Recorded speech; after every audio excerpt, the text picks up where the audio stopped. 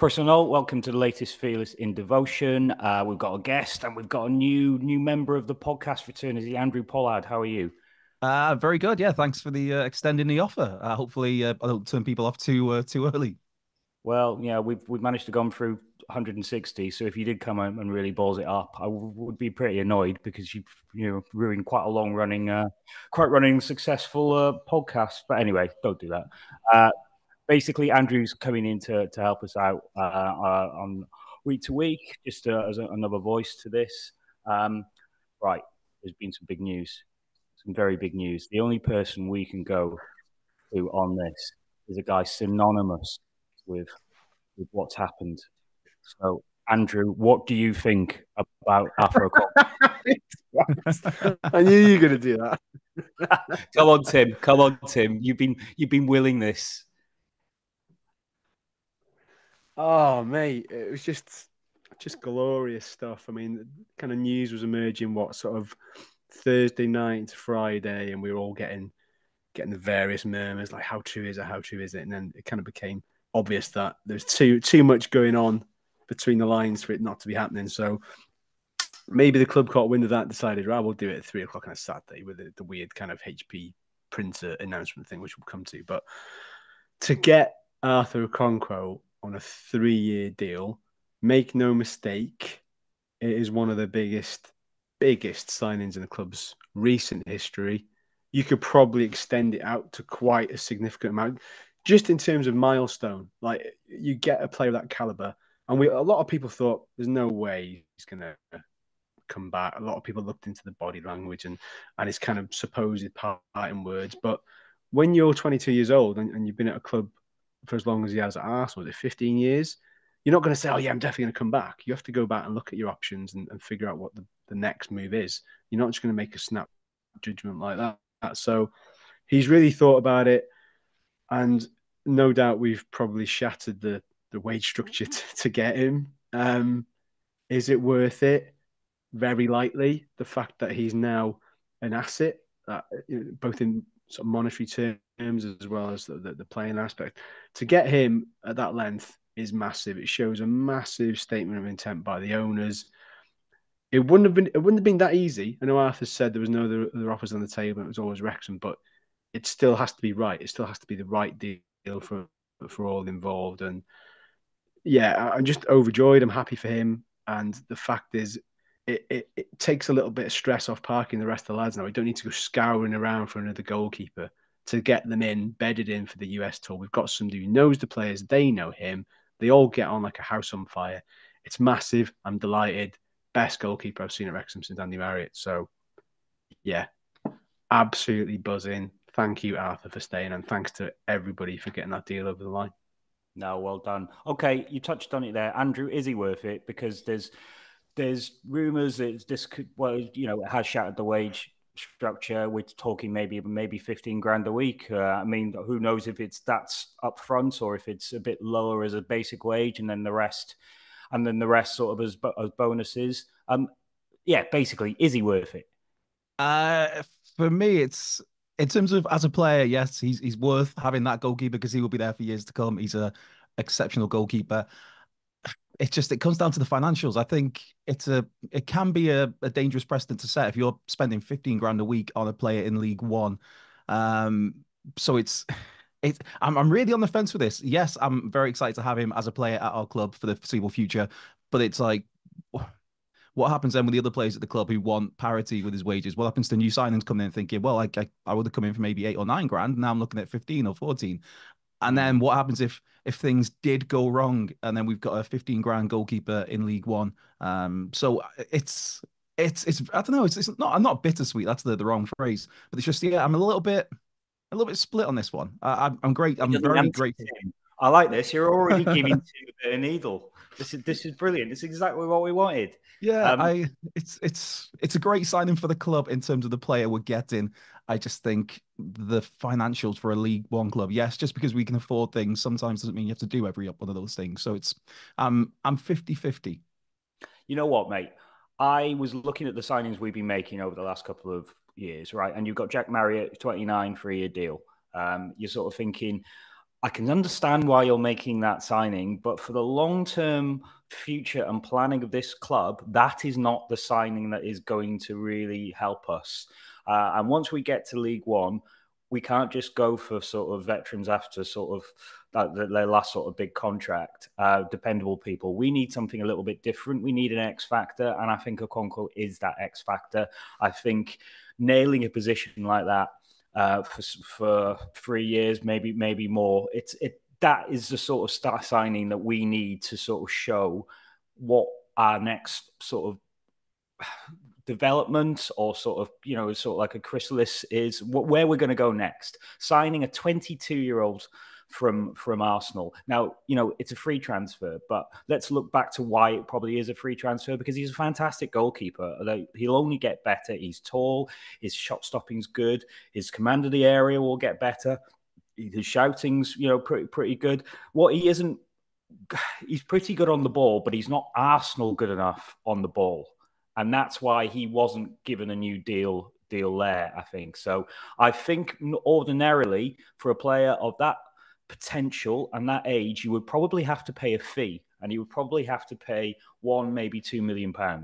Now, the fact that we've got him on a free, and yes, the wages will reflect that, but I think we've done a fantastic bit of business. And I also think that, yeah, things might go wrong at Wrexham, but you've still got a 23, 24-year-old keeper who's highly rated, who has a sell-on value. I definitely think Arthur now has that sort of sell-on value, which will need to grow the club. Because if he does well and he becomes a £10 million keeper and we sell him on, then we've made all the stuff that we've given Jack Marriott, that we've given Mullin, that we've given Billy Waters comes back in one go. You have to bring up Billy Waters. I kind of blank. No offense to Billy, I just kind of blanked that name out of my head. It's the other side of the argument from what I'd said before was it is a statement of intent. So that's what I mean. It's I'm not conflicted as such, but it's just I don't know. I think it's the old Wrexham fan in me of like, we're paying 15 grand for someone per week in League One. This is crazy. It's what would Mark Morris have got in today's market? Yeah, it's not 15 grand, mate. Andy Marriott, maybe on that. I think it's important, and I said this on the Spaces the other day, it's important to kind of make sure that we, the same fans who are saying, fucking hell, we're paying him X, Y, and Z, don't use the same stick to beat him with when we go on a run of 6 defeats and we've conceded 20 goals. Don't start saying, for the money he's on, he should be doing this, he should be doing that. That you can apply that logic to all those players if you really want to get picky about it. So I think it's important to clarify that now. We are going to have some lean moments this season, guaranteed.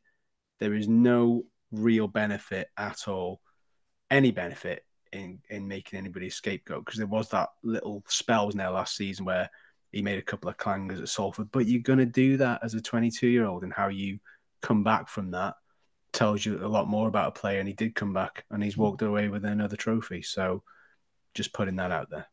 Yeah. Right, we've waited till Liam's got on because I'm hoping Tim might have a song. I'm not too late, am I, lads? No, don't worry. I just texted Liam. I said, "Look, you're just bullshitting. You're having a massive shit on the toilet, hoping that I've done this song." Now, there's been a lot of clamour for Book of Okonkwo to be reopened, apart from obviously Andy and Liam, who absolutely hate it. Andrew Pollard is now going to spin his chair in disgust, like in the Mighty Boosh, when he just turns away in sort of, yes, the score. So I want to thank everybody who has chucked in various suggestions. There was I can't remember off the top of my head, there were some crackers. There was a New Kids on the Block one, which I'm not going to do just because I haven't rehearsed it. Instead, I made it infinitely more difficult for myself by coming up with a song that I thought, well, everybody likes Oasis for the most part. I'm not that arsed, but I appreciate them. So in my infinite wisdom, I came up with something last minute. I had a light bulb moment about an hour ago. I was like, let's just go with this. And I know you're going to rinse me for it because it's shit. It's going to be hard to do. I've rehearsed it twice in the mirror in the bathroom.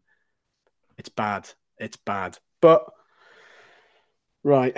Let's see. Now, don't put me off here. Now, if you want to put your cameras, you want to hide your cameras, then that's fine. I'm kind of on board with that.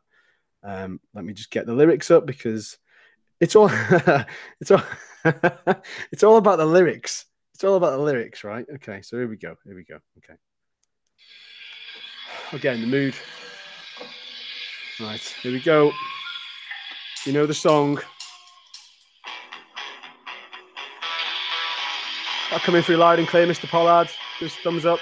Yeah, I got it. Okay. You're going to get 1 minute 30 seconds of this. It's going to be hard work.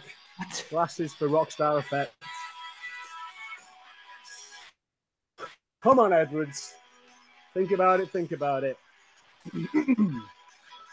Is it my imagination, or have we finally signed a player worth waiting for? Look at the disgust. Shocking. I was looking for Rob Langton, but all I found was McNicholas and Okonkwo. Not finished yet. You can wait for a lifetime to sign a keeper in his prime. He dominates on the goal line, 'cause when the shot comes in, you gotta save it, Arthur. You've gotta save it, Arthur. You've gotta save it, Arthur. You've gotta save it, Arthur.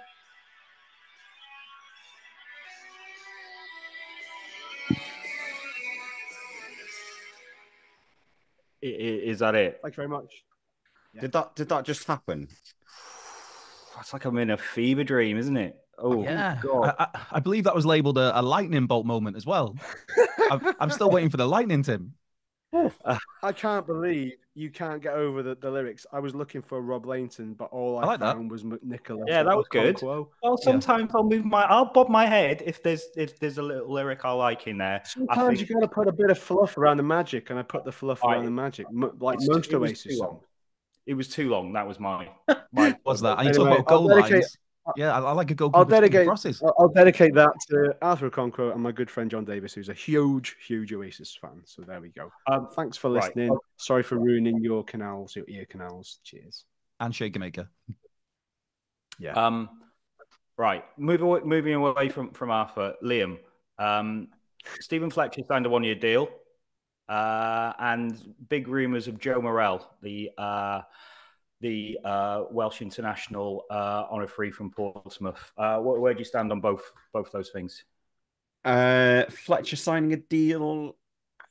See, I keep saying this thing about it'd be great if he can come on, play sort of last 20, 30 minutes. And then equally at the same time, I've been looking at our striker numbers, and the one thing that concerns me is there's not much room in there. By the time we've got the likes of Billy Waters, Bickerstaff, et al., I'm just wondering, because I still think we need this. Ethel, yeah. Samuel Ethel, yeah. Okay. No, I'm just thinking, we need another starting striker, ideally. Yeah, we do. So where are they going to fit in? Squad numbers. I know you don't have to have the exact squad numbers, because obviously Parky could well do what he did last season and just not register some players. But I think it feels like we're quite heavy in that department, and I'm just wondering where the room is to fit people in there. Yeah, especially a 37-year-old who can only play 20 minutes each game, really. Yeah, it's not necessarily like that fitness-wise he can only play that, but I just thought that he looked better last season he's more as effective. an impact sub, essentially. Yeah.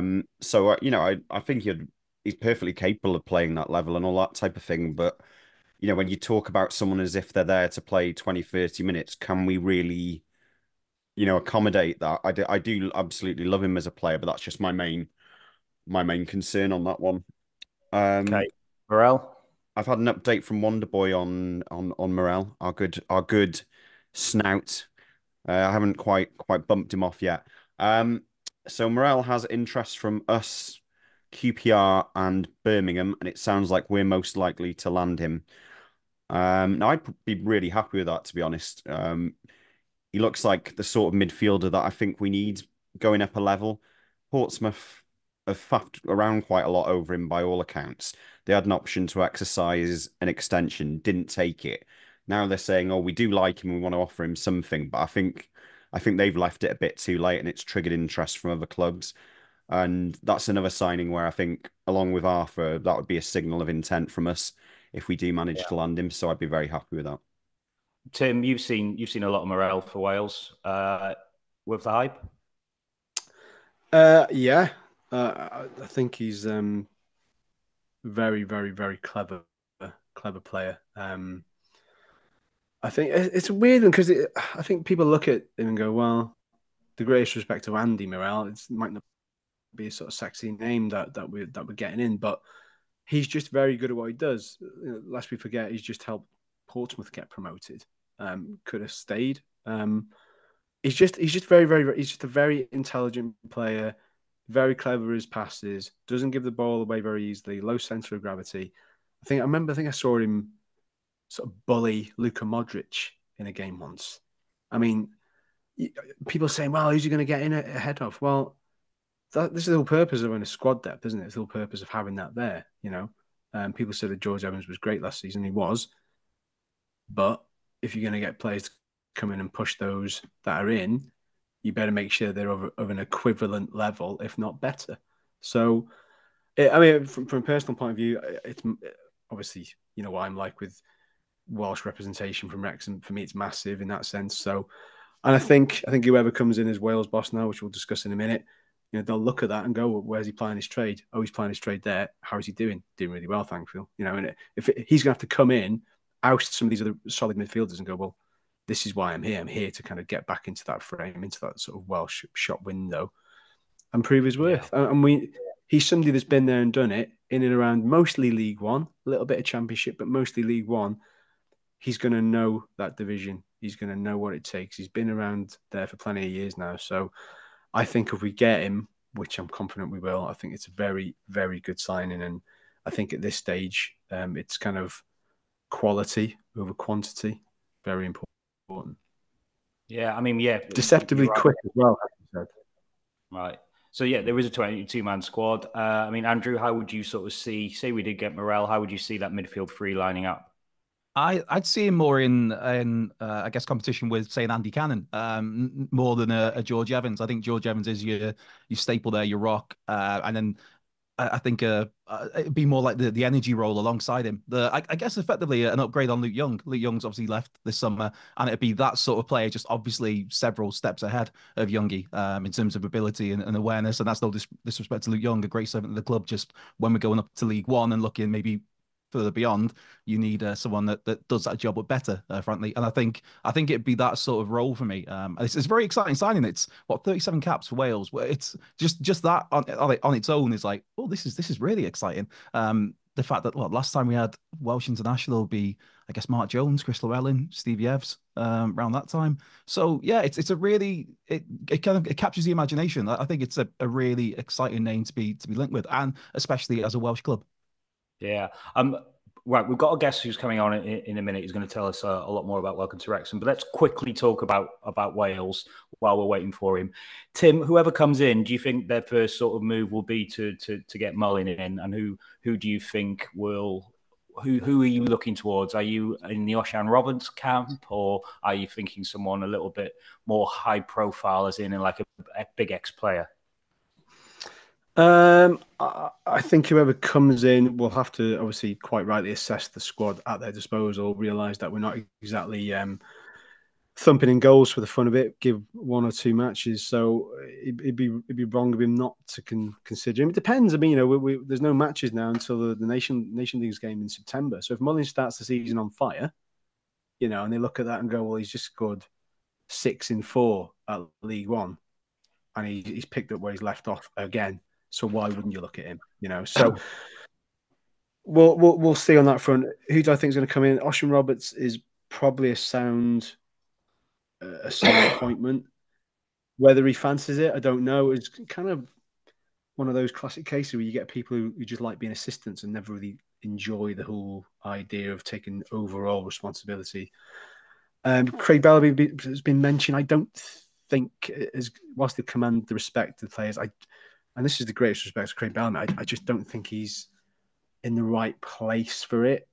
He's in a lot of documented sort of mental health stuff, and I'm not saying that would have an overbearing effect, but I think given the pressure that's on the Wales job at the moment and the scrutiny that whoever comes in is under, it's probably not the best time for him to do that. I think we'll end up with the first foreign manager since Bobby Gould, so it's been Bobby a while. Bobby Gould said he was Welsh, didn't he? Fucking lunatic, wasn't he? Lunatic. So I haven't got a clue. I mean, Rob Edwards would have been good, but he's just committed himself to Luton. Steve Cooper would have been even better, but signed to become Leicester manager the day before the FAW pulled the trigger on Rob Page. Everybody knows unanimously, for the most part, that firing Page was probably the right thing to do at this time. Who we get in, I genuinely don't know. It could be a completely left field appointment. They might end up going for something silly like, I don't know, Graham Potter or something. I genuinely don't know. But whoever comes in, they're going to inherit a very talented squad. So, the foundation is there for them to be successful. Right. We've been joined by our guests, so we're going to sort of switch our focus to talk more about Welcome to Wrexham. Jeff, before I give you a bit of an intro, how do I say your second name, just so I don't get it wrong? You're on mute, mate. I want to interrupt you guys. I said Luini, like a fine Luini. pasta. Okay. All right. Okay. Sorry, Jeff, I got some bad news for you. You've missed the singing. Tim did 1 minute 30 seconds of an Oasis track. He can do it again for you if you want. Yeah. To counter that, Jeff, Andy has been calling you loony for the last 2 weeks. That's why I bloody asked. This is what makes me the playground is what makes me a strong man. Growing up, I heard everything, man. If I grew up in Italy, different story. But growing up in Northern California, anything you can think of, I have a deal with people when they first meet me, which is like, go ahead, if you want to come up with a clever nickname for me, that's fine. If I've heard it before, if it's original, I will pay you $10. But if I've heard it before, you owe me $5. I usually come out ahead. Oh. Okay. Well, nice one for grassing me there, Tim. Snitches get stitches, by the way. I'm watching you. That's right. Right. Okay. We're here with Jeff Luini, who, right, I've had a look on his IMDb page, and apparently he's a great conversationalist, and I think we've had a bit of a blast of that already. So I'm really looking forward to this one. He's one of the many producers. Welcome to Wrexham. He's the best producer because he's here, and he's going to give us a little bit behind the scenes of what makes everyone's favorite show about a mining town with a giant slag heap in Wales the thing it is. Basically, Jeff, we just want to talk about Steve Parkin and how he's the breakout star of season 3, but we also want to know how you guys made season 3 for what I think is the best one yet. Thanks. Well, I got to tell you that I'm on the Steve Parkin train right there. I've been pushing. We have some stuff in the can on the floor. What's fun about this whole process is, we have our people on the ground, Patty and Gaz and the whole group over there who deal with things on a daily basis. And then, there's those of us here back in the States like Brian Rowland, Josh Driscoll, and Cody Shelton, Andy Thomas. I got to say all the names because it is truly a group effort. And so the fun part is coming up with questions, for interviews to sort of prompt. And one of the people we really wanted to dig into this year was Steve Parkin. So writing up the questions for Steve was really fun. We'll get to him next year for sure. We introduced him. I think there's a group of us who's trying to make some T-shirts that just say "weak as piss." Favorite term. I use it in daily life now. I know it's a normal expression in the UK, but it comes in so handy on a daily basis over here. But season 3. Coming off of season 2, which was, I think we were 15 episodes then, and it would made up 10 hours of programming. And then for season 3, because we're doing a little bit of an accelerated release, which you saw, there was some urgency that we wanted to address. Rob, really, that was one of his mandates. And so we knew we were going to have to sort of come up with a different format, which was really committing to 8 one-hour episodes. So, there's not a lot of stories you can tell in that amount of time. And we're sort of guessing ahead of time, up on the whiteboard, up with the cards, trying to see like how we can tell all these stories and not leave anything behind. Like I said, Steve Parkin we're fortunate to have a season 4, so we're gonna get a little deeper into him, hopefully. But one of the things, and I'm all over the board here, is because of the consistency that we have with our team as far as producing the show, it really helps a lot because we're already sort of hit the ground running, and we're already looking in, the summer of 2023, we're trying to figure out, we've sort of told a lot of Wayne's story from the turf. We've told some stories from other people, and so we want to look for new people because, I love Rob's point about everybody has a story to tell. Everybody.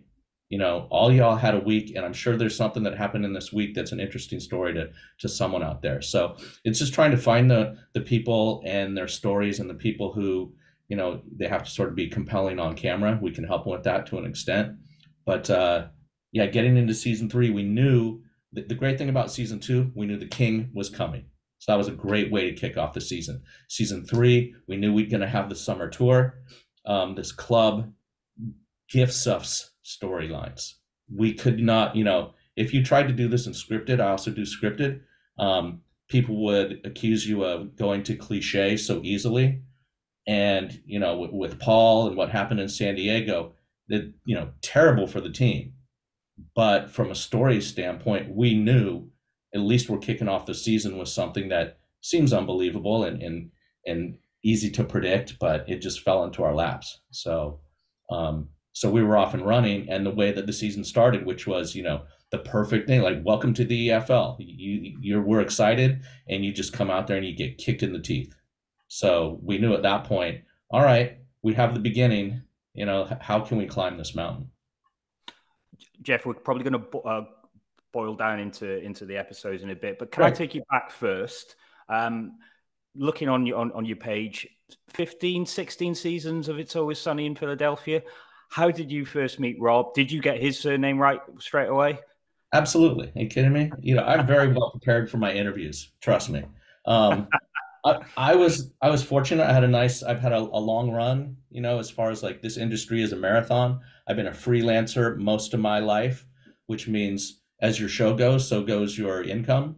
And there's been highs and lows. And leading up to before Sunny, I was fortunate to do a pilot for a show called Arrested Development. I'm not sure if you guys are familiar with that. I'm a huge Arrested Development fan. Yeah, so that was something that was on my resume that some people on Sunny, they had done season 1 without me. I don't know how. And then they were bringing in someone new for season 2. And fortunately, Arrested has sort of set a template stylistically for how you shoot with cameras, a little improvisational based. And, Rob, Charlie, and Glenn were respectfully relatively green, and they worked outside the studio system. So me being able to come in and sort of help them, and it's not like they needed help, but navigating things and basically filtering out the bullshit that they didn't have to deal with. And the way that they do things, and we've always done things, is just because you can doesn't mean you have to. You don't have to have the fanciest equipment and spend the most money when you're a show like Sunny. Stylistically, we're a little dirty, a little gritty, and we're late to the party on a lot of things when it comes from the technological standpoint. So I learned that the way they did things was a lot more efficient than traditional methods. And so when I was brought in, it was a really sort of refreshing place where I was able to have a little bit more influence, because the guys sort of said, hey, tell us what we need to do. We need to write, act, and produce. And so that was, and I love the show.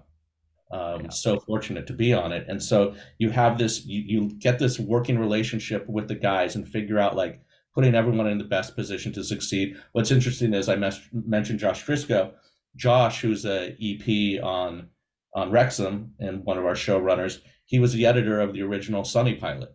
So Josh and I have worked together on Sunny going back all those years. I think I came in like 2005. So it's just a really interesting development for the two of us, from him from the editorial side, me from sort of a post oversight. And then all of a sudden, here we are, both big sports fans working on Wrexham and helping craft story for that standpoint. So super fortunate with Sunny. It kept going. We didn't know. It was a little engine that didn't have much light shined on us. It was a different world back then before streaming. And each year we'd get a pickup and we'd get to do some more episodes. And I mean, like I said, I've been so fortunate, and the key point is sort of I live in this world where, to me, like social connection is really important, and to me, laughing together is part of that. Rooting for a club together is part of that. I'm very much into like live music, and so these are all circumstances I've sort of learned this about myself, where that's what sort of feeds my soul, this boy's soul. And so that's what Sonny served, and you know, you earn trust over time with people, and that's what's been great with Rob, Charlie, and Glenn, and Rob giving opportunities. Yeah, I mean, obviously, Rob's very loyal. He obviously trusts you, the likes of you and Josh, in your work, and wanted to bring you onto something like Welcome to Wrexham. Was there a big sort of buzz around it? And were you a football fan beforehand? I've been a football fan my whole life. I call it football. I'm one of a few people in California who called it that many years ago.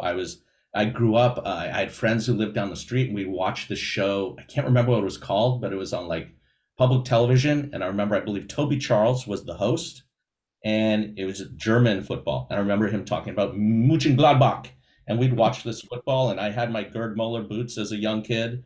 And so, yeah, I was fortunate to be in LA in '94 for the World Cup, and I volunteered for that. So I was there in the stadium for the famous own goal when Colombia had the own goal against the US, which the guy eventually got Escobar in Colombia. I was there when Baggio had the free kick to decide PKs versus Brazil and sailed it over the bar, and my Azzurri lost. So yeah, I've been a big fan for a long time. I was a Gunners fan, but I know not to be too much of a fan there. The second you try and think they're going to get there, now I know they're not. So yeah, I'm a huge fan. Played myself. One of the things. Well, I'll get into that later. But so yes, huge fan. It's the beautiful game, and when I've traveled around the world, I've been fortunate to see, matches at Ajax and Benfica. I saw PSG with Messi and Neymar and Mbappe playing in Benfica. So yeah, I'm a huge fan. But going back to the origins of Wrexham, I mean, I'm such a fan that we were working on Mythic Quest. I think it was 2019 when Rob was first talking about purchasing the club. And Humphrey was a writer and an actor on Mythic Quest, and Josh was one of our editors. And we were cutting. I remember Josh, a lot of times we'll come in, Rob will have projects that are in their early stages, and he'll bring them into editorial because we'll have to cut sizzle reels, something like that, to sort of help sell it. So I remember ripping things from the internet, Josh trying to put together the sizzle reel really early on to sell this, hopefully the show Welcome to Wrexham. And at that time, when I became aware of it, actually they had already sold it to the production company. And so I reached out just on my own to Humphrey and the showrunner at the time, offering my services. I have these emails going back to 2019 where I was like, how can I be a part of this?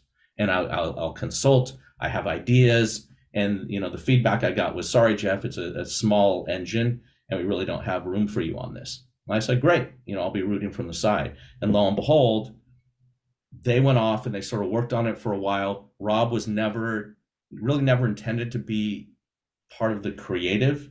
He knew he'd be on camera, and Rob just can't help himself. The network and company started sending him cuts, and that was in May of whatever year we premiered. It must have been 2022.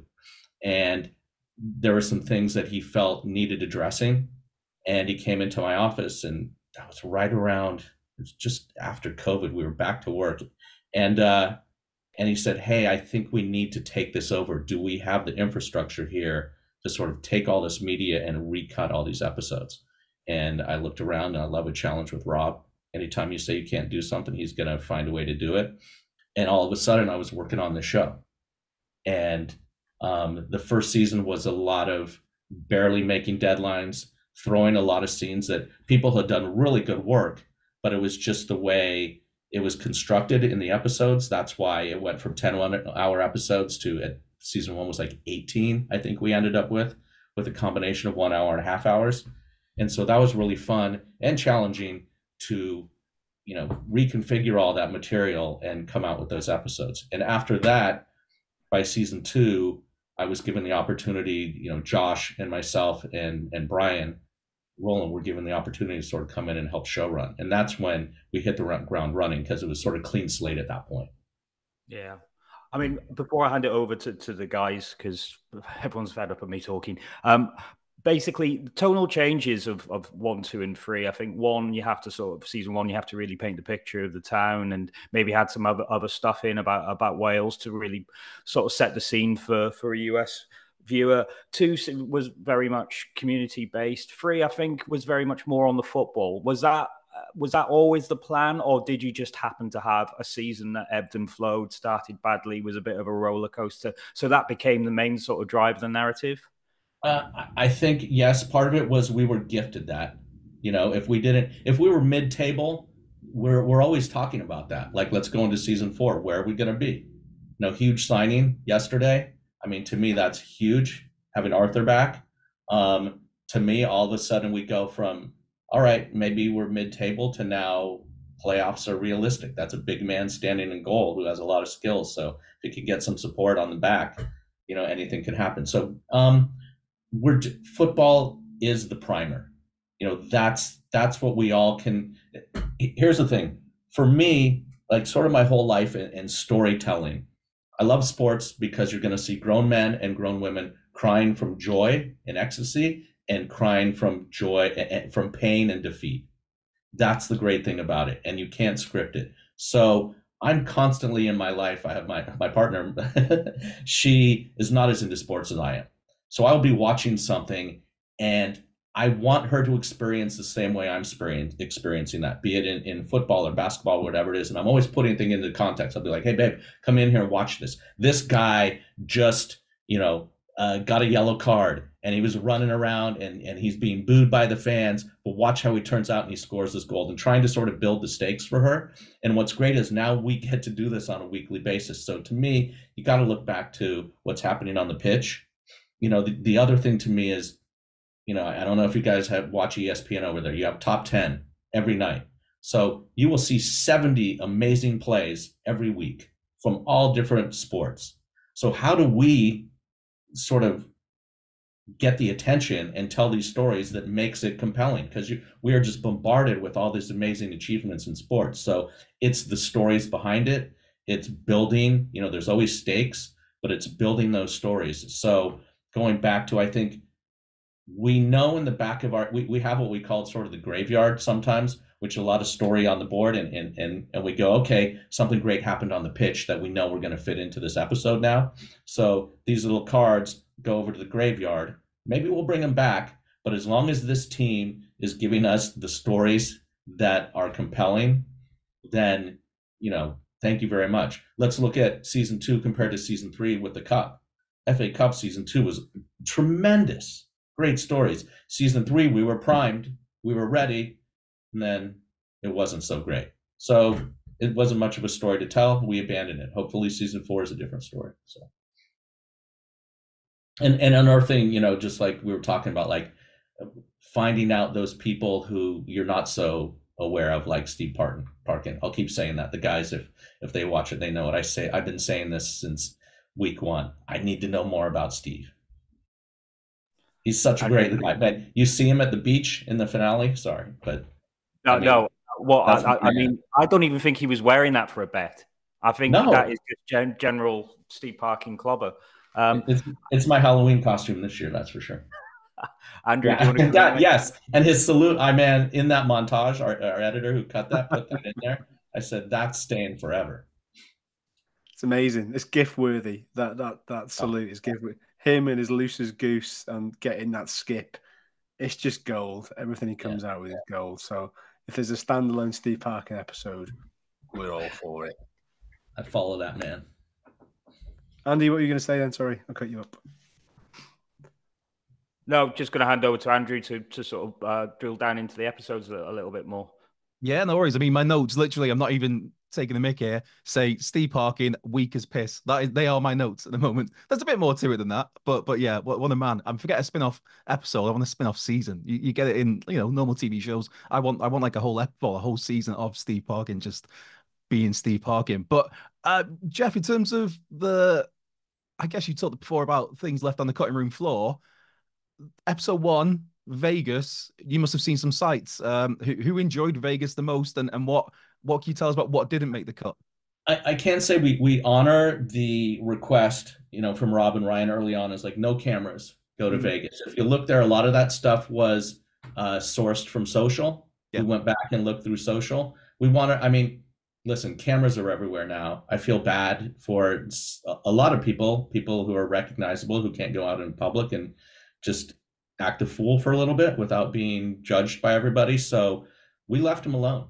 And it looked, I would just say, look at the episode and you'll see who had the most fun. I love it when Fozzie's sort of telling all the stories. So, by the way, I saw him pop up. He was at a match yesterday in Euros. I saw them cut to him for the other day.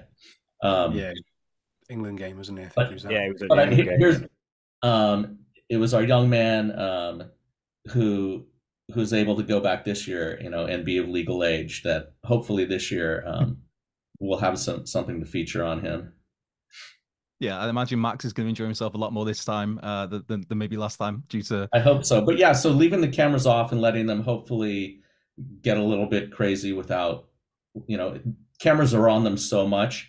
And we know at the end of the year, Patty will tell us that, we'll be like, well, after the last match, what can we get? And it's like, everyone just goes off and does their thing till it's time to come back together for the summer tour. And obviously, there's like a compared to the previous two seasons, there's a change of tone pretty early on, because obviously the MK Dons game where we get turned over 5-3. There's fans leaving the stadium early. There's boos.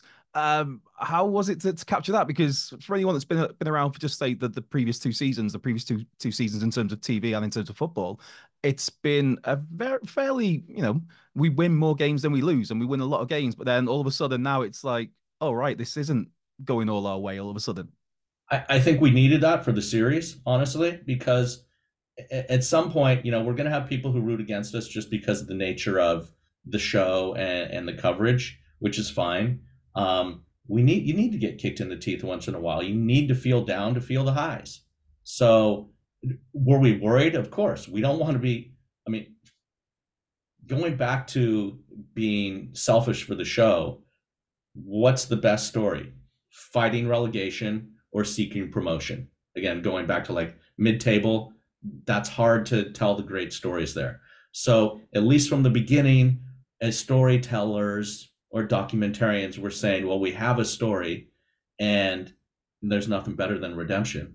I remember the first time I saw Rocky. It's so funny that Rob always mentions Rocky, because to me, that was my moment as a kid where I realized someone makes this.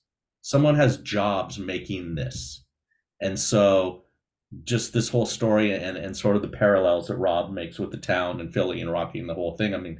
This is perfect. Listen, I come from Northern California, where my teams, we've had some highs, we've had some lows, but as what I know is as the teams go, so does the town. And specifically, I'm talking about Oakland. And if you know anything about Oakland, they took the Raiders at the height and they moved them to LA, which is like our rivals. We hate LA from Northern California.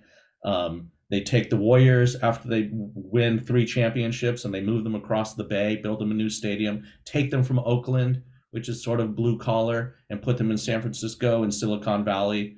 The A's have just been abandoned, the baseball team. They're moving them to Vegas. So I know that firsthand. I go back to those towns and I see them. And so this is what connects with me, and how sports will will bring people together where we can sing in unison with 40,000 people or 12,000 people at the race course who can't get along if you step outside that stadium or during the week. But this one thing can bring us all together. So just the power of that. So going back to it's a group what the fuck when you get punched like that. And are you going to stay with your team and you're going to keep rooting, or are you going to turn on them? Because people are going to turn quick. We know, well, I'll wait for you to get into later episodes, but people jump off the wagon quickly. It's fun to ride to bandwagon. So, let's see how fast people will jump off that bandwagon who enjoyed the win after win after win, especially in season 2. Yeah. Season 3 comes out like that. Yeah, it's almost like that's like a tiny capsule of being a Wrexham fan. Is in you talk about getting punched down, and then that's what makes the highs. The highs, and it is. It's kind of that's the Wrexham story, especially the past 15 years before that, where it's like 15 years of mainly dross to then that's when you do get the promotions, you do win the titles. That's when that's what makes them special because you've gone through so much shit, basically. You mentioned parallels a little bit earlier. Oliver Stephen in episode 2, the photographer, almost feels like a little bit like a parallel, sorry, for yourselves in that he's, whatever reason, has ended up with Wrexham, shining the spotlight on it, moved to the town, discovered the passion of the place. I think he puts it as beautiful and bleak, which is just a really nice way to put it. And it kind of feels, like I said, like a smaller way of what you've done yourselves with the documentary. Yeah, that was someone who was brought to our attention over the summer. And there are a few of us who really fought to get his story in. That was tough because he was in some episodes and he was taken out. One of the things, and I'll go back to Oliver in a second, one of the things that I respect about the way that Rob and Ryan run the show is they really try and keep us to a certain runtime, even though that the platforms now, if you watch a lot of things will just go 28 minutes, 35 minutes for a quote unquote half-hour show. Maybe they'll go an hour 13 for an hour show. We really they try and keep us for our hour shows in the range of like 42 to 45 minutes. So what does that do? It makes you distill down till you have the gold, and you're throwing things out or forced to cut things. And ultimately, and we do this on Sunny a lot of times, we'll cut 8 minutes out of an episode. And if you've seen it, you feel like you miss it. But as a viewer, you never knew it was there. So with Oliver specifically, he was in, and then we had to take him out for time. And I know, like I said, there was myself and a couple other people were really fighting to put him in there because we felt that was such a compelling story. So to get him back in there was huge. And yeah, I mean, he recognizes the town. For me as an outsider, and like you just said, bleak, but beautifully bleak, and it's his bleak. And there's something about it that, you know, if you have something in your day that gives you something that's enriching or something, call it good, that happens in the day, then you're going to hopefully get up tomorrow because there's hope. And you see what he's been through, and he opened up a lot. You know, again, I give a lot of credit to Patrick McGarvey, who to really forge this relationship, and we interviewed him a couple of times, and he was very forthcoming in his struggles. And there's some stuff in there again that is on the cutting room floor. One of the things to me that was really, anyone who has, you know, family, for him, it was his nephew and his niece, I think, that sort of gave him hope. And he wanted to demonstrate to them that if I can get through something, you can, which I think is a lesson to all of us. And we really wanted to get him, get his nephew and niece to a match with him. We thought that would have been fun, but sometimes things don't align. Yeah. I'll stick with the second episode before we move on to the rest of the season. Ben Foster, obviously, his retirement, that's featured in episode 2. It's stepping away. It's a very brief period that Ben Foster had with us this time, a second time around. It was 16 games over the end of the prior season, the start of this past season. Obviously, had a massive impact during that time, in particular, Notts County penalty save. It's always that has gone down in Wrexham history. How important was it to give Fozzie the chance to have a bit of a sit down, a send off properly? Really important. We chased him down because, I mean, I understand where he's coming from. Like, this is something where you played for your whole life. You come back, you get a taste of what brought you there in the first place, and then you realize it's gone. You don't have it. And, you know, we said in the show, and we had people talking about, like, it takes a lot of class to step away, because he could have kept stepping out on that pitch, and he knew his time was over. And we chased him down to like the last moment of when that episode had to lock and deliver. It literally had a placeholder in there because we knew we had to get him. And, you know, Fozzie he's a busy guy. You know, he has full rights to go off and live his life once he's done with football. And, you know, I remember we were all reaching out to him and just getting ghosted. And then boop, he popped right up, and we got that last interview, and it was perfect. Like, to put him in the chair, and he's so comfortable in his own skin. And, you know, he says the things where, you know, there are people who are, I would say, media savvy, media trained. Certainly he is, but he certainly came off as his authentic self in that last interview, which I think a lot of athletes can learn from. I just watched like the Federer piece. There's a new doc that's out here, and that seemed very produced to me. You know, the guy's amazing, but again, what you get from Fozzy, I think he's authentically himself, which is how he fits into the show and how he fits into like the culture at Wrexham. Yeah. So- One last question for me before I switch it over to the other guys. I've rewatched a few episodes today ahead of this, and it kind of struck me, for the most part, why is Paul Mullen the only person that gets subtitled? Is that like a thing against Scousers, it feels like? Dude, no comment. Right. No, you know what? James McLean also, specifically. Right, okay. You know, we try season 1, we over subtitled. I mean, there's originally the thinking that like if anybody has any trouble understanding what someone's saying, we're gonna sub. But then we realized that there's a whole generation of people, especially on streaming, who just have the subs on all the time. So why would we burn that into the master? And so we pulled a lot back. If you look at season 1 and compare it to season 2 and season 3, and I think it is because, you know, he's a Scouser. You got to remember also what I love about this show, going back to like telling stories, is, you know, we can all see the drama. You know, we're huge sports fans, but, you know, I've worked on a lot of shows where my family doesn't watch them. That, you know, Sunny or like Arrested, and they'll say, you know, when can you work on something that I like?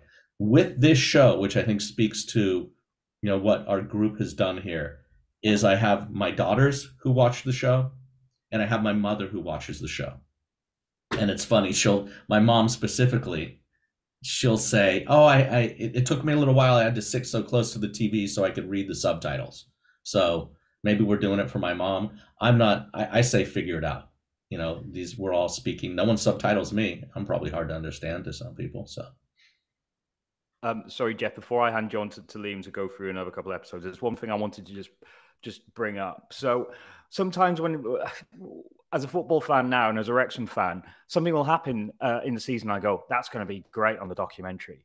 And one thing that I thought would have been great on the documentary is there's a player that we nearly signed called Luke Armstrong. And I think there was a lot of sort of toing and froing, and the paperwork didn't go through at the time. And I was thinking, I can't wait to see this bit. I can't wait to see sort of Geraint huddled over a fax machine and shouting down the phone to the FAW. That didn't make the cut. Was that just because there wasn't that footage there, or was that something the club didn't really want to? No, the club was open to it. It made it very far down the line in different episodes also. And I think, again, there are a lot of us who were fighting for it, and it was a casualty of time. And again, you're right. I mean, I can tell you, we were tracking down like, what would the Wrexham, can we get a shot of the Wrexham, the fax machine in the office? You know, we had placeholders in there. So everything you're saying is right. And we had a whole package on Luke. And we had people speaking to it, but it just wasn't very compelling. You know, in hindsight, when you saw what else was there, I think the story outside, like you guys were aware of, like we were ready. We're like, we're going to get this guy. And when it fell out, we had the same thing. This was that last July, I think? I think that's when the window was. And so we had already flagged that and identified that this is going to be a big story. And it just wasn't able to be captured on camera and a story told where we thought the audience would really understand the impact. I think it would have helped. You know, I think Luke, after that, like that messed with his head or wherever he was. And it was like, how do we tell that story? We want to be respectful to this man because, you know, he's sort of living outside of our ecosystem as far as Wrexham, and, you know, sort of doing a piece about him. And so the fact that subsequently he did not play very much. And so it was hard to, if he had some sort of impact and we said, oh, wow, look at all these goals that he scored, and these could have been our goals. But it was just sort of a story that petered out a little bit. To your point, though, yeah, if something like that happens again, we're following that all the time. Just coming up, Jeff, on to episode 3, which is Knots Again. So we start off with revisiting with the women's team who are now in the Adram Premier. We see some familiar faces with the likes of Rosie Hughes, Lily Jones.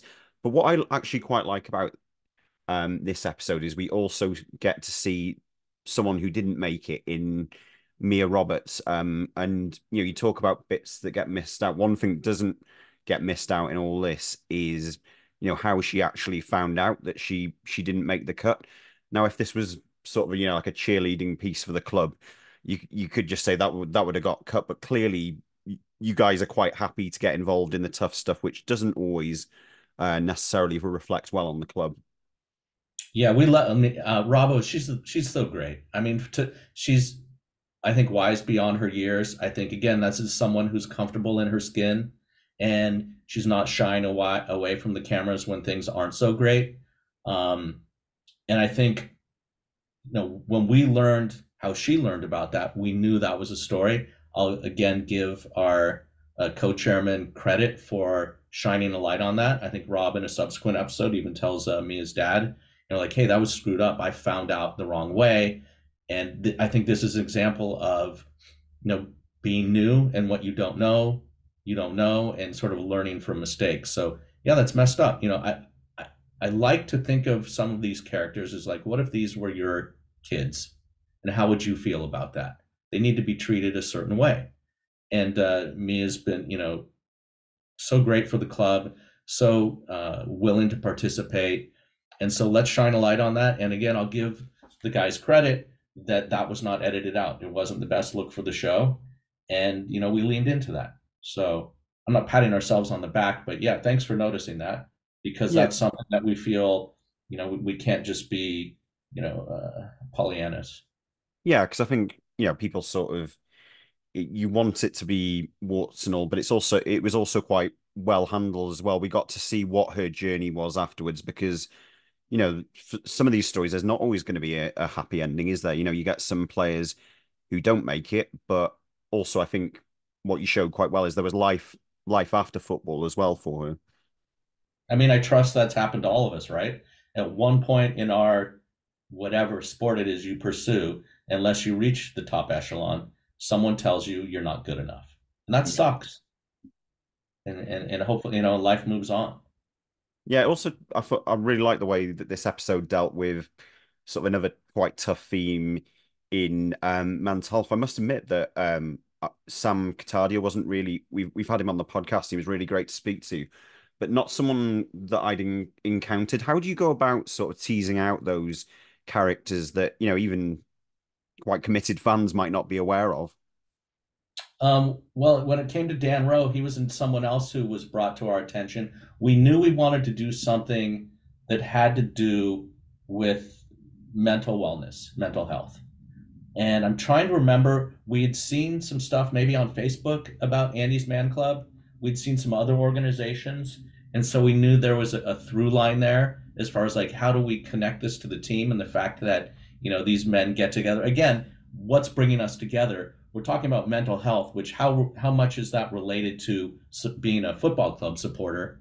They're sort of a little mutually exclusive, but it's a place where people come together. And because our commonality, because our passion is similar, now I can talk about things outside of my passion. So that was another thing, just like the Oliver piece, where it was in and out multiple places. It was in cuts, it was taken out. And that was another one where, if we have an opportunity, to me, one of the huge messages from that, and we sort of tie it together at the end of the episode, was I loved how Dan mentioned, he went off, he was at the pits, he was at the bottom, and he went into this meeting, and it's not like it's going to heal you immediately. It's not going to drastically change your life, but he felt 1% better. And to me, that's something that sort of, again, goes back to what everyone is dealing with every day of their life. And when you're feeling like things don't go your way, or your team loses 5-0, or whatever it is, you're overlooked at work, but there's something where you realize, well, tomorrow can be 1% better. And to me, I think that applies, certainly to football. How you fall down, how is it that you get back up, but also day-to-day life. Because when you step away, your team may win and you're joyous on Monday, but you still got to get through that week, if they're not playing on Tuesday. So we sort of stumbled into that. Again, Dan was someone who was really agreeable on camera. Sam also, I thought it was interesting that we got footage of Sam sitting down. I think it was with who did he sit down with? Ollie. But it was someone else. Vickers. Yeah. And to let a camera into that situation, listen, Ollie's going to let a camera into almost everything. But for Vickers to be there, he's a young guy, and just to acknowledge that and to understand that, we know that there's sports psychologists out there every day. And I think it's important to get behind that and sort of shine a light on that. These are young adults put on stages where, you see them when the microphone's in their face after a great victory, but there's a whole lot of other nuance to getting through the day and just fighting for your minutes on the field. And so, that's a big thing. Again, it doesn't just shut off once the season ends. Yeah, I thought it was dealt with well, because it's, you take these hot topics and it could almost be done in quite a contrived way. But I think the way it's reflected in people's real lives is what I'd say this season for me. It had those moments where, it hits you right there in the chest and you think, wow, this episode relates quite well. I thought there was more of those in this season. I think that was, to the credit of you guys completely. Honestly, if I can learn something or we can learn something too, like I said, that 1% thing, I call upon that all the time. Can tomorrow be 1% better?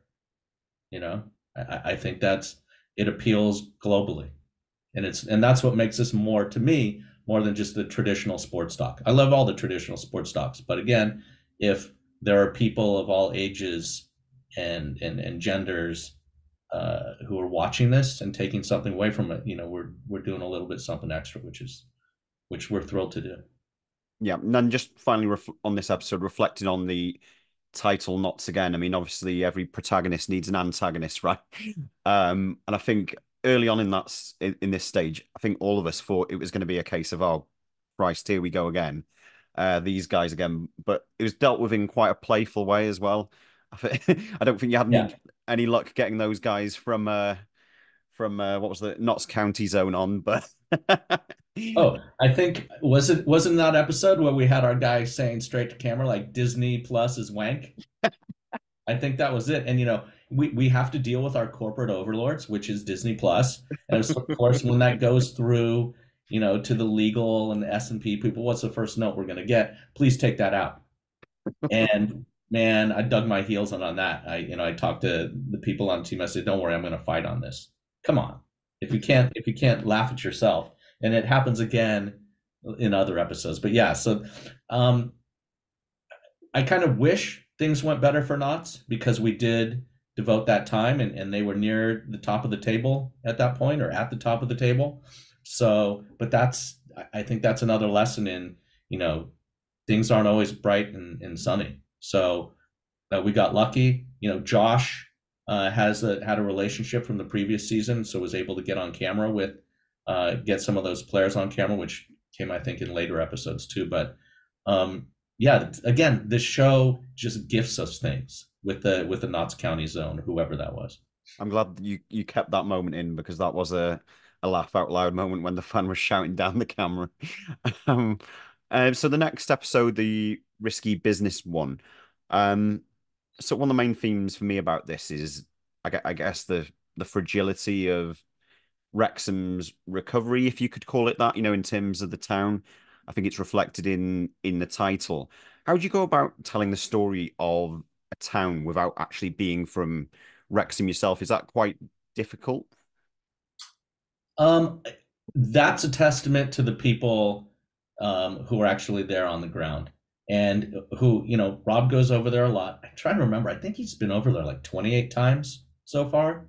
So, how far into it is he getting? But, we're, again, going back to looking for stories. We wanted to do a whole piece and sort of integrate the local taxi company. And we tried, and it was tough, because most of the rides people have are after the match and it's at night, and how do we get cameras in the... But my point is, so we have a lot of boots on the ground, and so we're trying our best, because, we've got, Rob doing his birthday gift to Ryan with the park. And so there are people who are trying to authentically identify places in the community that can be supported, that can be helped. And so that generally feeds back to us because we have sort of a wide net. A lot of people from, the maximum effort side, Ryan's company who's helping out with a lot of stuff. We have More Better, which is Rob's company. We've got the club itself. And then we've just got the community who we're constantly reaching out to. So that's a little bit more like we'll just get that from interviews, from the Zimbabwe woman who's lived there for a long time. And she has perspective that we don't know about. Yeah, so I think it's. Sorry, go ahead. No, go for it. Go for it.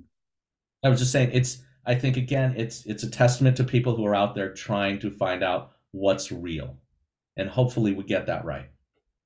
Yeah, definitely. I think there was some perspectives in there. There's people I hadn't come across as well, which is quite almost refreshing, really, because it sort of challenges your own views of, I guess, where you live, which just makes you think on that deeper level. There's also some insight into both a current player's business in terms of Ollie Palmer's business and Neil Roberts' bar as well.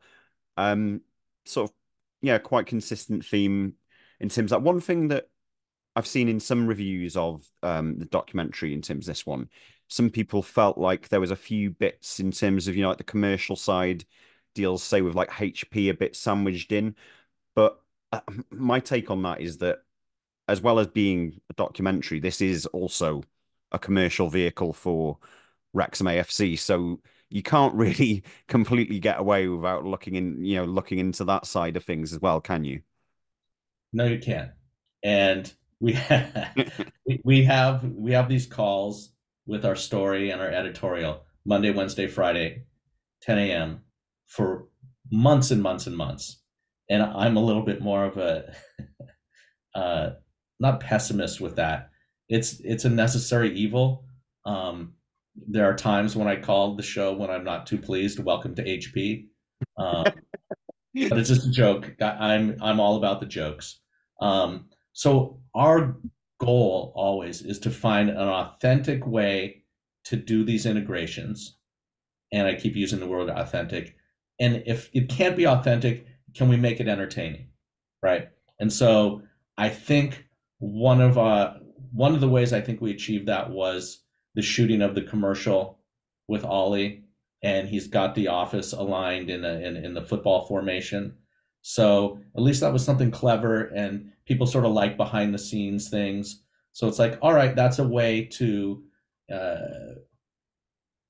honor our sponsor and fulfill agreements and also entertain. Others are not as organic, and we realize that. And so it's a constant, we are always looking for ways to do this where there's as little criticism as possible. And I would love to say, and I'll tell you, I don't know if like I've signed non-disclosure agreements that if I'm revealing anything, but front of kit, you're United, you're front of kit. To me, you're already getting a nice placement. But if we're doing a story about, flying the team to Vegas, all right, we'll throw in a stock shot of a United airplane. It's part of the storytelling. It's fairly organic, but there are other places where, like I said, it's a little tougher. My point is, so people know there are, when there's sponsors, that means money's going somewhere. Not a cent of sponsor dollars goes to support our show. Our show's budget is outside of that world. So that's why it's really sensitive topic for us. Because to us, we're fortunate, because if they don't support the club and the club cannot, get these players on the pitch and we're not winning, the show's not going. So we're certainly aware of that. But just to be clear, we don't get a nickel of that. So that's why it's a huge thing for us, and it's acknowledged. Thank you for noticing, and we'll do better next year. Now, I think my take on it personally as a fan is, you've got to have an element of realism in it. Look what's happened this week. We've just signed Arthur Okonkwo, a player which a few seasons ago for Wrexham, not a chance in hell of signing. So you have to put your realistic hat on and say, well, how do these things happen?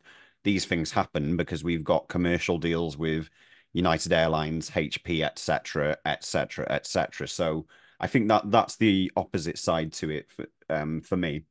I would like to use an example from season 2, which was the Expedia integration, where we really worked hard because we knew we had to do that, and we found that individual whose friend lived in India who happened to be also a Wrexham fan, and we got to sort of reunite them.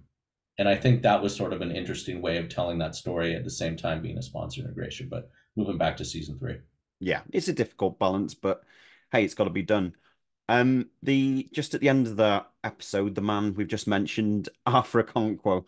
I just can't believe how many times it seems to happen where we've got a player who's doing really well, and then bang, literally in this case, something just jumps up. It's crazy because you literally can't write it what's happened, particularly to Wrexham's goalkeepers actually, because we've had it Oh, previously, haven't we? It's just unreal how many times this happens. yeah. Again, a gift, a sad gift, but in hindsight, we'll take it.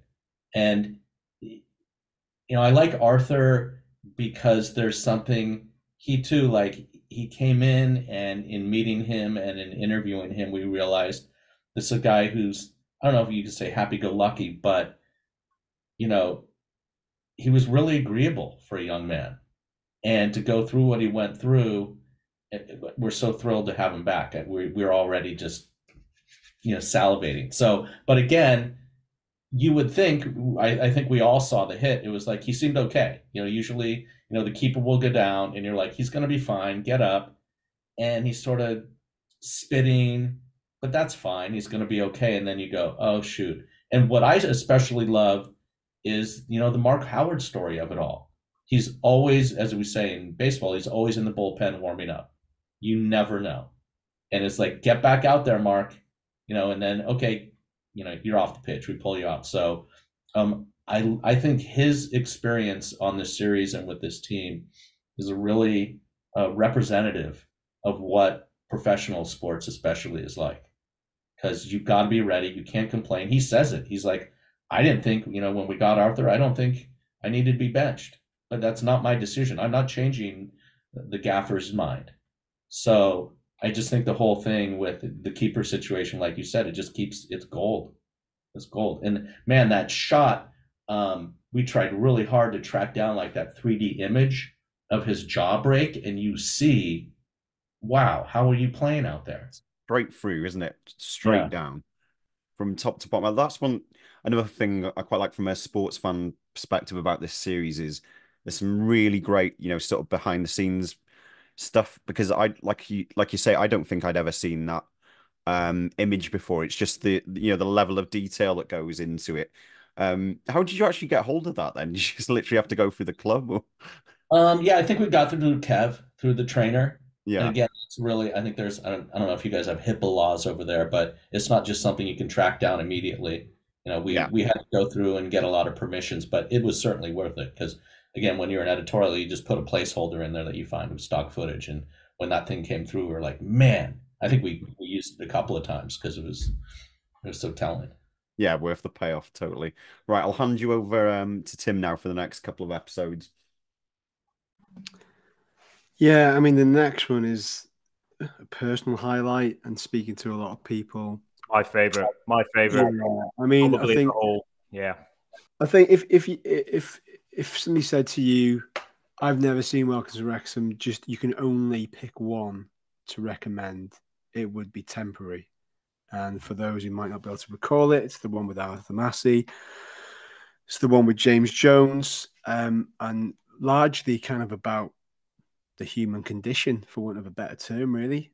I mean, for me, I don't know what the other guys feel about this. I don't know whether you'd agree, Jeff. For me, this episode, when I was watching it, it felt for me that this is the episode where you just knew that the club absolutely implicitly trust what the documentary is doing.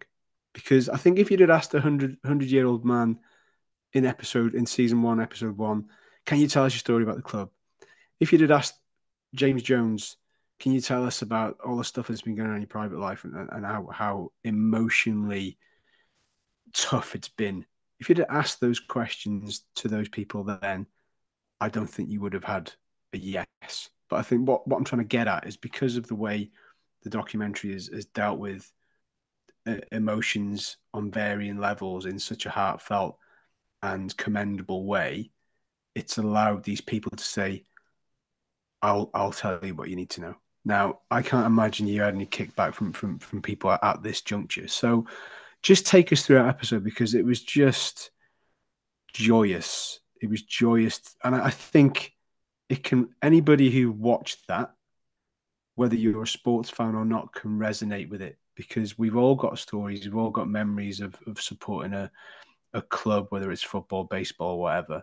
So to be able to get a guy like Arthur Massey, on the eve of his sort of 100th birthday, and the fact that the ironic thing about the whole episode being called temporary, there's nothing temporary about his memory. He can recall everything, his favorite players, the games, the times where, kind of jumpers for goalpost era stuff. I mean, what was your overriding thought? I mean, you must have elements of severe pride when you see the finished episodes. I imagine that has to be up there. Yeah, that one for sure. Again, it takes you outside the traditional sports doc and appeals to society as a whole. I'll speak for America, is that there are different cultures. A lot of our cultures discard the elderly. They do not take, once you've sort of retired and your voice is not respected, it's discounted. You look into other cultures and grandparents are highly revered. And so I think this is an opportunity to remind people that a centenarian has these experiences, has still life left in them. There's hope. That reminds us that, I love it when Arthur says, not everything's going to go your way. And if there's anyone who can say that, it's him. I mean, we love that man so much. And we were, there were times, I'll go back to the Arthur story and the James Jones story. They were in earlier episodes. And I remember, as I recall, we had to step outside of our timeline for the Arthur story because we had to get him to the Tranmere match. And FX, who is our main broadcaster here, those are the executives who we deal with. They are sticklers for timeline. If you look, we almost overdo it sometimes. We have to remind everyone where we are in that episode, where the team is in the table, where we are in the season, and we're constantly reminding people. But because of the Arthur story, we had to go out of time sequence a little bit, and we had fun with it also. And we knew when his birthday was. We knew that we needed to get him in. I believe that was Rob's idea, was to get him sitting in the cop by himself to end that episode. And Arthur was sick for a long time. And usually you don't come back from that at that age. And we were really worried. And then his daughters would say, like, no, he's doing better. Now we're sick. So we really wanted that, we had him. And again, that was Rob's idea, I believe, unless someone gave him the idea, to give him the 100 seconds of applause at that match. And so we had that in the can, but we really needed that last shot of him. And it took months and months. And your damn Welsh weather would not agree. Arthur would feel better. And it'd be time to get out to the cop. And it's like, nope, it is downpour. But that was something we knew very early on. Like the early cuts of that was like, this is going to be somewhere in the show. It's so good. And I would share it with people who had nothing to do with the show. Just like, hey, I need to show you something that will give you the feels. So the Arthur thing was hands down, this is happening. It's just, are we going to get the ending that we want? And hopefully, is he going to stay healthy? And then the James Jones story, I mean, to me, we had that footage from the match the previous year. I mean, think about that. If you're pulled off the pitch in the middle of a match to say, and the fact that we captured that, where where Phil's saying, hey, your old man's here and something's wrong, to pull you off. And again, you couldn't make that up in the middle of a match. And then he and Chloe, is that his wife's name? James' wife, they were so open. And at first I know they were a little resistant. It goes back to the crew on the ground to have that level of trust and to share their story. I mean, and here's the biggest thing. Because of time, that piece was cut. And there are a few of us who got down on our hands and knees and said, please let us put this back in. Please let us go a little bit longer. And it was like, yeah, we'll see, try it back in.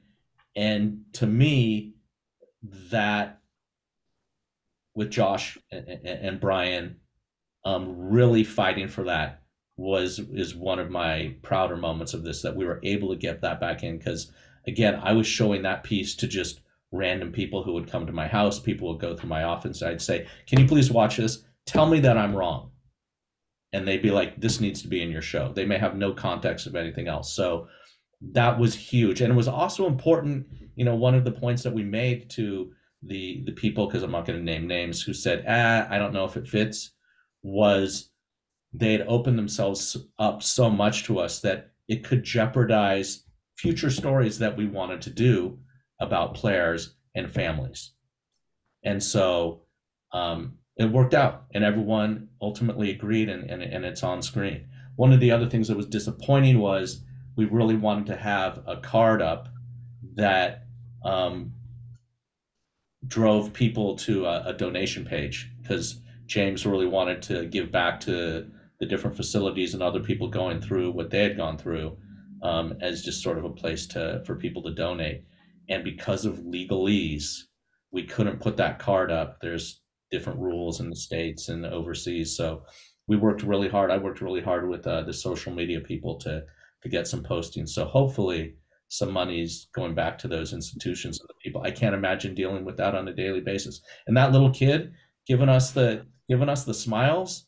Oh, and unbelievable. And that was something, listen, things, you can call it produced, but to put them in the stands for Arthur's birthday and to have Arthur come face to face with this young child, I mean, I'm sorry, let's produce that. Let's put them in the same place, because it ties it all together.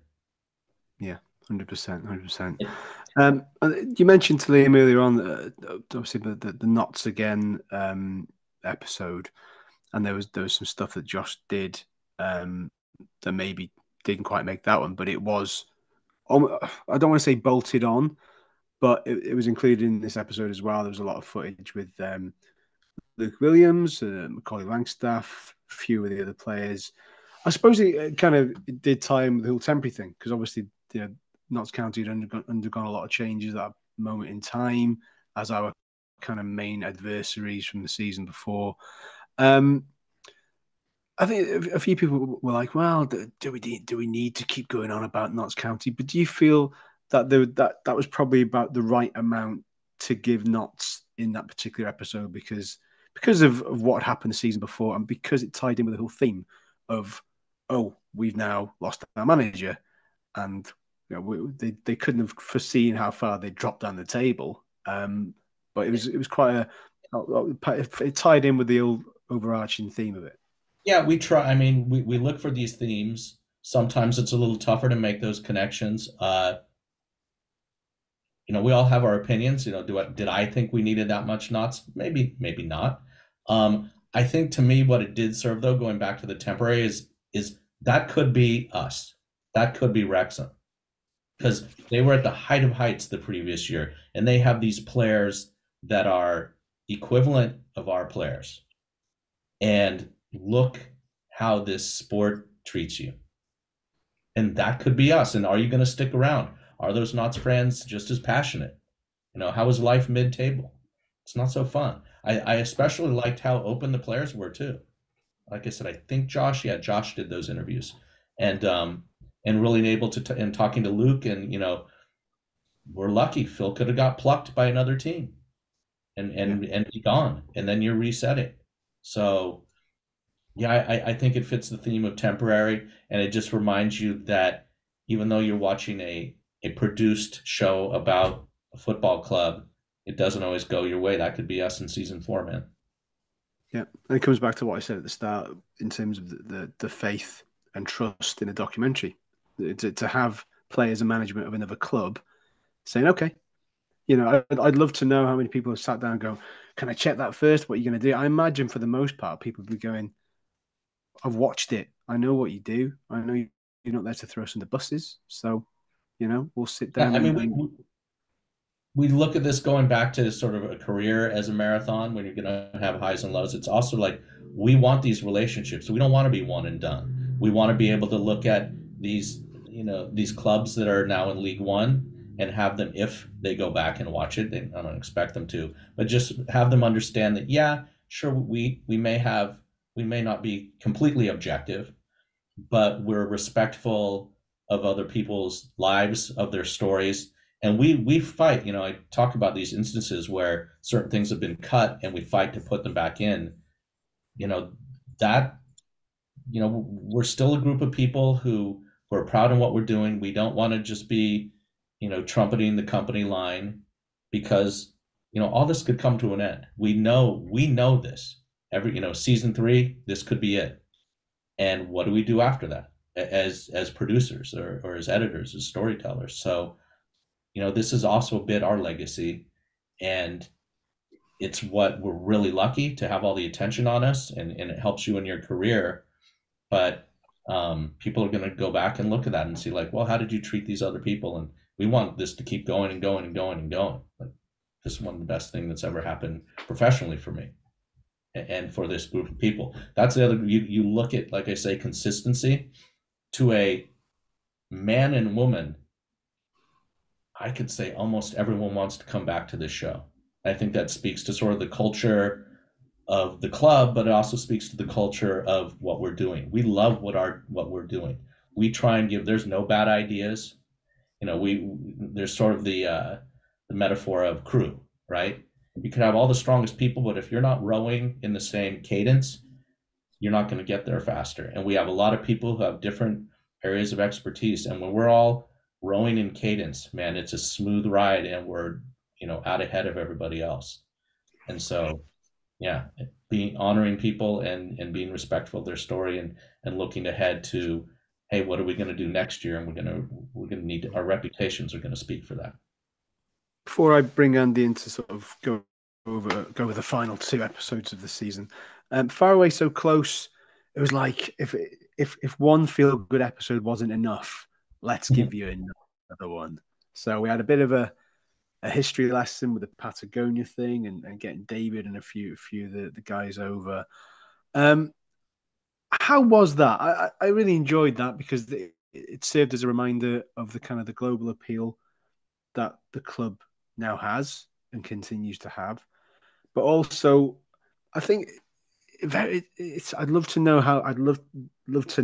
how much screen time Rob and Ryan have had across the entire 3rd season, because I can't imagine it's that much. You know, I genuinely don't imagine it's that much at all.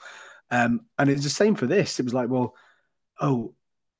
it was kind of nice that let's just remind everybody how invested these guys are, and for Rob to come over when the chips were a little bit down, because you can give like pep talks and kind of feel good texts, but for him to come in, go straight into the dressing room and, right, come on, let's get you guys over the line, was really nice, and it wasn't too over the top. You could have done the producing from the moment he leaves his house, gets on the plane, gets off the plane, because like I said, 38, 40 times he's been over. You really could have made the meal of how big of an effort it is to get over to these matches. So for him to come over and give everybody a massive boost was nice to watch, I think. Yeah, we have the same. Again, shame on the EFL for making all of us on the West Coast of the United States get up at 7 a.m. every freaking Saturday morning to care about League 2 football. And so that's the thing about this, is there are other shows you work on and it's a job, But this, now we're also fans. We're just like all of you. And so we're thinking the same thing. Rob, Ryan, when are you going to get over there? We're thinking it as fans, but we're also thinking it as producers, like, get over there. And, you know, when things were really bad, sometimes, you know, you don't want to talk when things are bad. So I think that was the episode where we had them sort of self-recording on their phones, and we pushed them hard on that. Like, guys, things are going wrong. You're not around. We need you to speak about this. And so, you know, they agreed, and, you know, they give us this footage of, and no one's prompting them there. That's just them speaking into their phones where we're like, how are you feeling in these times where things aren't going the way they're going? So, you know, we were thrilled from a producing standpoint when Rob decided to go over there. You know, Ryan was buried deep in Deadpool. But yeah, they care about this team deeply, and they recognize that they hadn't been over to a lot of matches at that point. And it's, I mean, did it make a difference? It seemed like it. You know, the results are the results. And then when it comes to the episode as a whole, you know, we were very early on, we knew that certain players might be called up to their national teams. And I think for a beat, we thought Paul might be, that was sort of a last minute decision. You know, we have so much, we cover him so much. So when Jacob got the call up, we were waiting for that. And we know that we, you know, to go to Africa, I think that was really important for us. That was something that we had to really put together at the last minute. There was I don't know if you heard the story. We had to cut this out of the episode, but when Jacob went to, I think they were playing the Ivory Coast, but I think he went to the Gambia, and the team was flying to the tournament. And the plane, they loaded these guys on a plane that was not the best plane. And basically, after like 10 minutes, guys were passing out, and the pilot was smart enough to turn around and go back and land. And like, they were in peril. And we had footage of them. You know, Jacob passed out, and just basically something was wrong with the pressure on the plane and the oxygen, and the guys were passing out. And if they had gone another like 10 minutes, the story would have been a lot worse. But we couldn't fit that in, you know, and they went back to Gambia and then took a different flight. But imagine going to a match, and it's going to be the time of your life, everything you've dreamed of, and you have this really harrowing experience on a flight. But we couldn't fit that in. And of course, we'd had the James McLean piece about Ireland. That had been in different episodes, and we knew we had to get that in. We love that guy so much. And, you know, again, his family opened up about their experiences. There was a certain chant that you guys know. And so sometimes we have to play the political game a little bit. So we gave sort of the preamble to what the actual chorus was, and we let the people know, you can look it up, what the real chant is. So, yeah. I had a text from saying, "Where's the rest of it?" It's like, you know what it is anyway. It doesn't matter. You know what it is. And I think we had, the Prince was in that episode, right? Yes. So we had a certain audience that we had to respect. But yeah, we like, you know, it's a global game, and to go to all these places and understand how important it is. And again, it was so great to see Jacob there.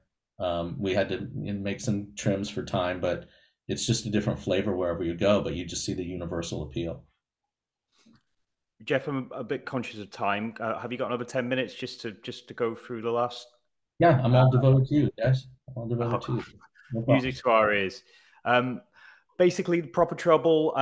You've mentioned him, but for me, the sort of the best part of that was the James McLean stuff, because, you know, going back about what he's dealt with coming from Derry, and the sort of criticism he's had over here for his beliefs. I think for James, I think it's quite nice to come to a club where straight away he's absolutely accepted. And I think we had that chant that we will not name, hates the fucking king. We were singing that after about a match. I think we've really taken to him. But can you tell straight away when a guy comes in, yes, he's a guy we want to get around. He's like an interesting character.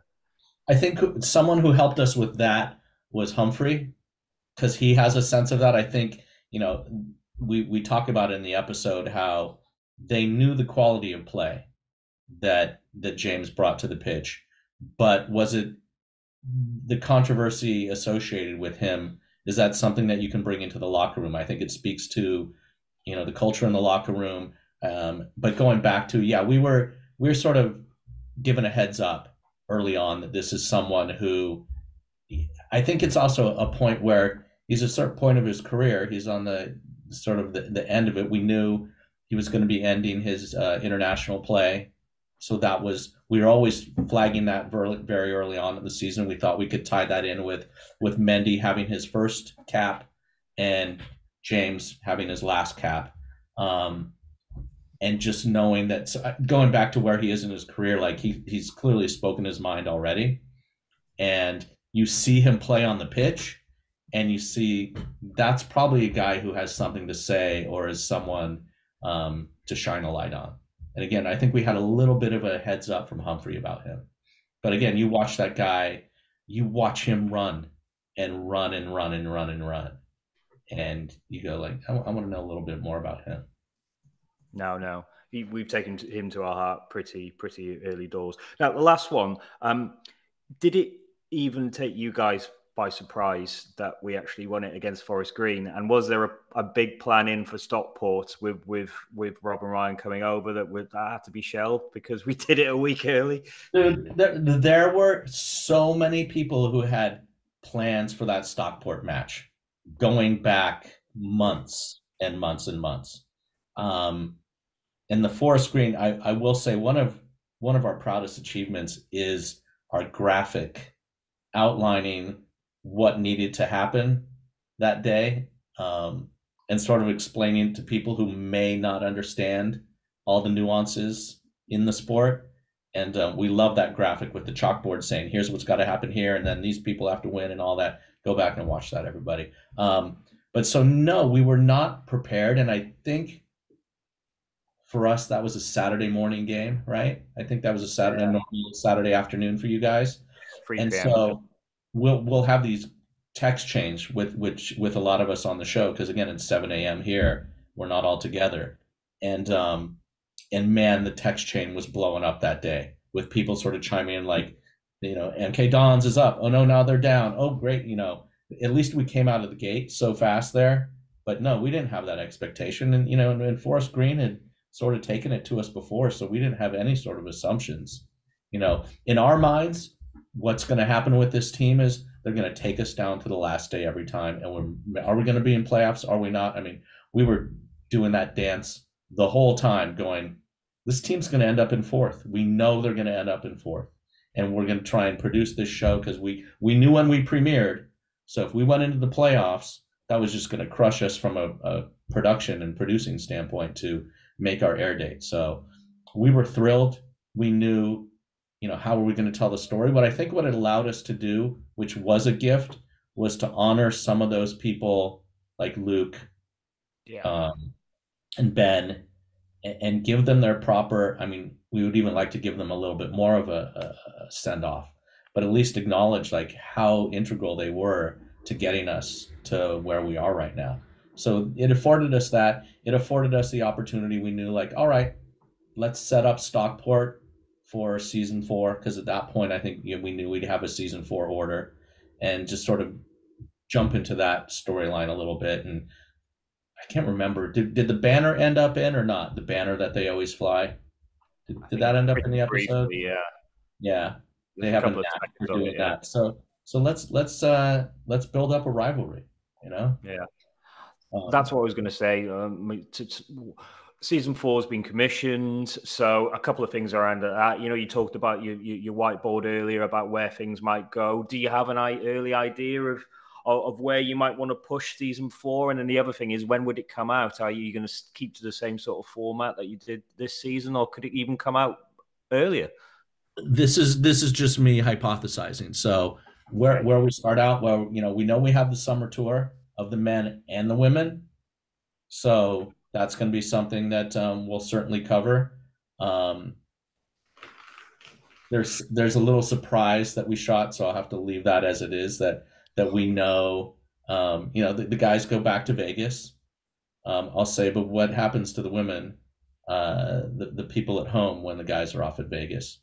When it comes to the release date, I think that's going to go back to what the EFL rules are. My guess, my educated guess is it'll probably be, we probably can't legally come out until after the playoffs are done. So beginning of June is my guess. Okay. If we can go earlier, but we won't go back to the fall. I think this was something we demonstrated where we can keep up with what's happening on the pitch. And I would anticipate a June thing. Although what that comes back to is, what is, FX, the main broadcaster here in the States, what they say, because there's those elements of when people disappear for the summer and go off on a holiday, can we get enough episodes released and ready before everyone sort of pieces out over here? But that's my guess. Jeff, we usually do like a little quick fire thing, and it's based towards a footballer, but we're going to do it with you and your sort of experiences of who you've had on Welcome to Wrexham and how it sort of come together. So just as a quick fire, who's the most skillful? And what I probably mean by that in this context is the interviewee you like to sit down with and always gives you the gold.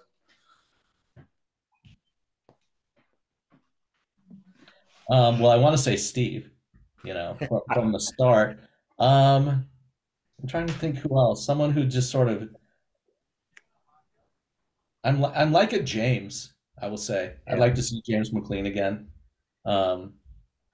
Yeah, I got to keep thinking. Okay, the next one I think might actually be Steve Parkin. Who's the worst dressed? Or best dressed? Oh.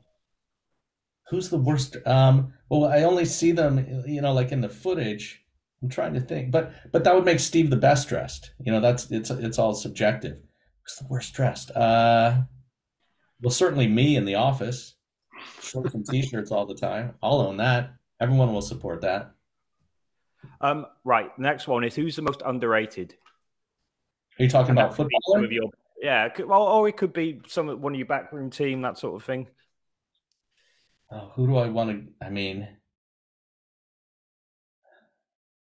who's underrated? I think Mark Howard's underrated. Okay. Is there anyone in the team that maybe behind the scenes at Welcome to Wrexham who does a great job and maybe doesn't get the plaudits? Oh man, I think it's the entire crew in Wrexham. Like, you guys may see them firsthand. Like it's the entire team. I keep saying Patty's name, but there's Charlie and there's Claire and there's Marta and there's Laura and there's Tom and there's Gaz and there's Joe. I mean, it's a whole team. It really is, and people say, like, you stand on the shoulders of other people, and sometimes, I'm standing on shoulders of people. Sometimes people are standing on my shoulders. I can't tell you how much, what I will say? I'll say our editorial team. The editing is particularly good, yeah. And there are people who are on our team, and we've been fortunate, who are off doing, Marvel movies. There are people who are off doing shows like The Voice, and we all come together on this, and it all is just like a really sweet love fest. Sorry, I didn't answer that as one person who's underrated, but yeah. That's fine, mate. That's fine. Right. Okay. This is a bit strange. We do right. Who's the biggest moaner? And what we mean by that is someone who sits there and moans in the dressing room. I'm wondering how we can adapt this to your sort of context. But right. How do we do that? Is it who's the person who I don't know, maybe gets a bit emotional about it? I don't know. It's all of us. We all support each other. I'm sorry to be so vague, but if you're talking about the producing side, it can be me. Like, I can just be, whinging. It alternates though, because we really are like I said, there's Josh and there's Brian and but the whole group of us, we just have these calls, and and 70% of it is productive, and the rest is moaning. It really is, and that's what's great about this show. I cannot be I'm so fortunate, and all the people around me. This is my chance to like do my my acceptance speech. I love Colette and Jenny over at the network. Like, these are people who really care about the show. They're so invested. They really let us do our thing, but they're also close collaborators. But moaning, I mean, how much can you moan about this? This whole thing has been a gift, like how can I moan about this? No. All right, this is a bit easier. Thanks. Out of which person would you least like to fight? Arthur. I couldn't get close to the guy. Guy's got reach. Got a suspect jaw, Say again? I've heard he's got a suspect jaw. That's true. If I could reach it, how could I reach it? I'm trying. But there's probably some other bulldogs out there too. James, I mean, look at that guy, that barrel chest, and he just keep going. Yeah. But I'm a lover, not a fighter. Final thing from me. Did you think it would be as big as it has been? Not at all. I think what we really crossed over from being a follow sports doc series to something, again, like I said, people who, very early on, when it was hard to get Wrexham swag, anything, and I would be, say, down at the beach, and I'd be wearing a Wrexham hat, and there would be random people saying, where did you get that? How can I get that? So not at all. We've got a match against Bournemouth in Santa Barbara next month. And I just happen to know a few people in Santa Barbara who I haven't had contact with in a while. And they've just come out of the woodwork. And they're not asking for anything. They're just asking, like, will I be up there? And it's just a way to connect with people. People who I've worked with, colleagues over the years who have reached out to me. And it's really, this show has provided me a lot. I've been very fortunate, like I said. But this show and the recognitions it's got. Let's go back and look at Sonny. I don't even know. We've done 16. Yeah, we're going into 17th season. And I think we got a nomination once for a stunt where a guy fell down the stairs, like in the stunt category. Nothing else ever. So we gave up on this a long time ago. The biggest revenge is getting picked up for another season. The accolades are great, but you want the work. You can have an Emmy sitting on the wall. It's not going to give you a call time. So the fact that it's gone like this, and a lot of us, we all know, or I hope people know, like, this is all going to come to an end one day. So enjoy it while you can. And the fact that it's got so large, and I'm talking to you guys, as I told you before, I'm thrilled. I'll talk all day about this. I was thinking about this before I got on with you. I'm like, when should I write the book? I get all the people, how long removed from when this thing ends is the book appropriate? And there's so many stories that, like, you guys are very aware of, that are on the cutting room floor and the backstories that that people are interested in. But I love this show. I will ride this wave as long as I can. I thank the people of Wrexham. I thank you guys being fearless in your devotion. Let's, as long as we can ride this thing, and there will be ups and there will be downs, and hopefully we can cover them in, like I said, an authentic way. But I'm a fan. This gets me up in those Saturday mornings. I don't know why. 46 matches later, I'm like, what? Why was I living and dying like that? Like, what? I'm just a guy in California. It's an ocean away, right? Yet somehow my week is determined by what happens on that pitch, and that's what's great about sports, man. Be able to mix these two things. No, you're right. You're right. Jeff, your IMDb page is not wrong. You do like a chat, but we've absolutely loved having you on, and thank you so much for your time. Any last questions for Jeff before we let him go? Jeff, the fixtures are out on Wednesday. Who would you like to see first game of the season? Birmingham City. Oh, home or away? Home. Right. Get TB12 out there. We will open, Rob and Ryan will open that Betty Buzz suite. We will roll out the red carpet, and we'll kick that man right back to I just forgot the show. Oh yeah. I forgot. Help me out. Peaky Blinders. There we go. Oh, There you yeah. Yeah, No. I think there should be a bet there that if Birmingham City beats us, everyone gets Peaky Blinders cuts. Oh, Wow. okay. You guys don't think so? Strong. All right, that's fine. Anyway, so Tim Birmingham City. dresses up as Peaky Blinders, don't you, Tim? Do I? I'm sure I've seen you in cosplay as.